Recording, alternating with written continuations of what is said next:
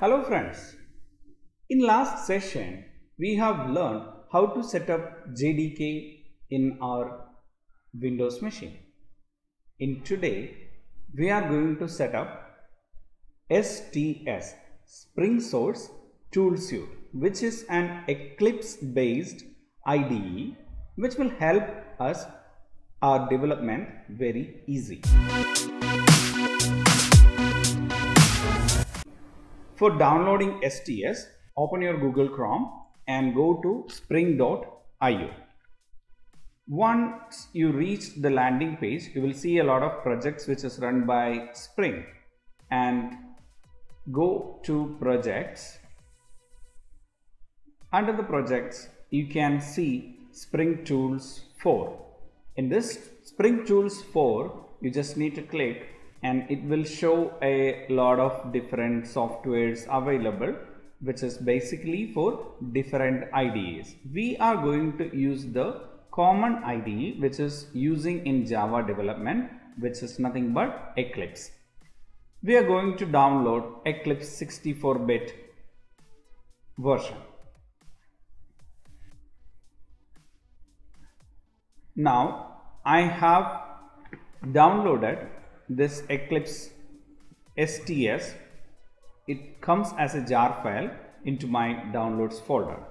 Now I'm just copying this folder, this jar file, not a folder, this is a jar file, and creating a new folder in my desktop, development training. I'm pasting this jar file inside this directory and just double click. This jar file is a self-executable, self-extracting jar file. So this will get extracted to your directory currently where you are in. So you can see this extraction is happening here, and once it is extracted you will get STS 4.6.2 release. According to the version you download, it may different.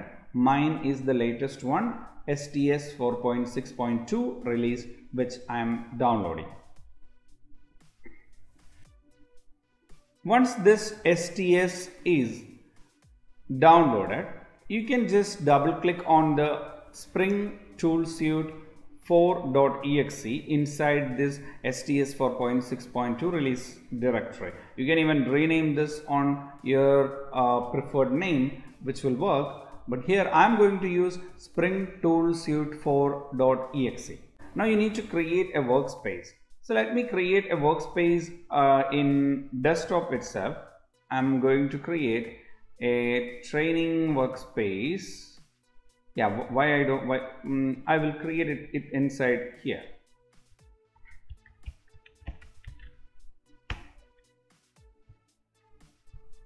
The workspace is nothing but where you will create all your projects. I'm just clicking on the browse and going to the development training and choosing the workspace and select folder. Done. Now use this as your default workspace. So whenever you open this Eclipse or STS, it will by default it will come to this particular directory. Now launch. This is a kind of window you will get when you load. STS have different perspectives like Git, debug, Java, J2E. So for different kind of applications you develop, based on that Eclipse provides you different perspectives. Here our perspective which we prefer is the Java, and just open it. Let's create a new project. You can see a shortcut here by clicking this create a Java project. It will be easy to create a new Java project. You can even create new Java project by clicking the file, new Java project. Let me just write a hello world program here as well. After we rename the hello world, we need to choose a Java SE environment. Here I am choosing Java SE 1.8 and clicking on next.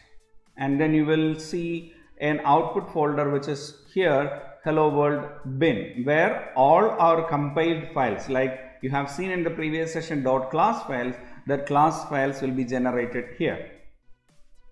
Just click on finish. Your project is ready, and you can see all the JRE, Java Runtime Environment, where your program, once you have done your code need to the code can run only with these kind of environments. So you need that Java SC 1.8 JRE for running your software code which is written in Java. Now let me create a new package. A package is nothing but a folder structure. For the time being, let's take it that way. A folder structure to create our projects. Now com.neonics.training, and just click on finish. The package got created. Now I'm going to create a new class file, hello world. And the advantage of having a Eclipse IDE is you can even it will generate the code for you. You don't need to explicitly write your code for each and everything. Some generic code, some the minimal code generation automatically Eclipse IDE will do. For example, if you check this public static void main, the class which is getting created, the Java file which is getting created, will be having the method attached to it. It's already the method is there. You just need to focus on your code, what you want to write. So here in our place, we are seeing the com.neonics.training and hello world, and inside that we can see the method. I'd prefer to increase the font size. Just go to general, and I need to go to the editors and text editors. You'll see the colors and fonts here.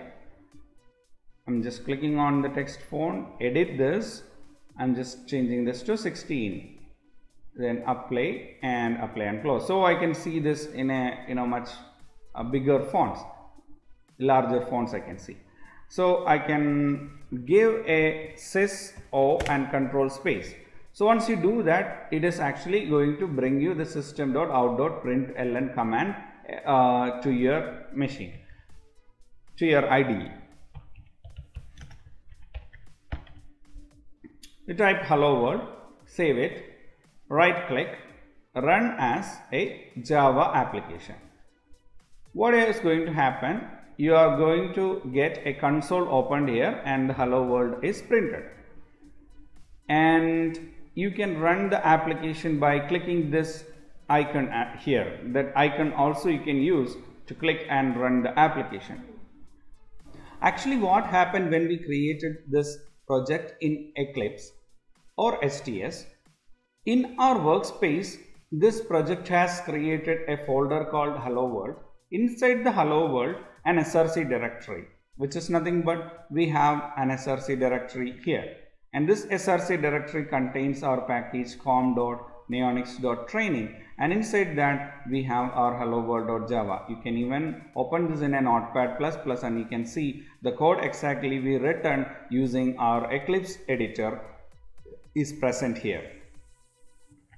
And corresponding to this, once we compile, before we run the project in Eclipse or the code in Eclipse, it was compiled to a bytecode which is present in the bin directory. Inside the bin directory, we have the same package com.neonics.training, and inside that we got the hello world.class. And this is how a project is getting created and managed using STS IDE. Having an IDE is an advantage for your software development. An IDE helps you to generate certain lines of code which is predefined, and also it helps you to organize your code. It helps you managing your code in some directory structure, and a better scalability will be provided. The project grows The IDE helps you to manage that in a better way. Being said that, Eclipse is not the only IDE which is available in the market. There are other IDEs like IntelliJ IDEA and NetBeans. These IDEs also better for Java development.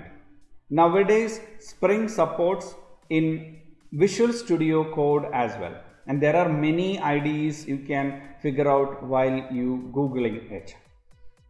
In our projects, we will be continuing with STS for the Java development, as in our company, we are following the STS for a long term.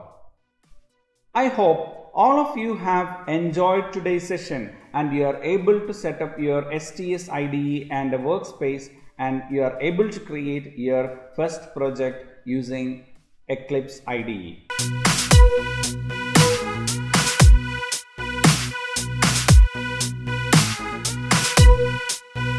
Thank you for watching the videos. Share this video with your friends who want to learn Java. And please don't forget to subscribe. Thank you.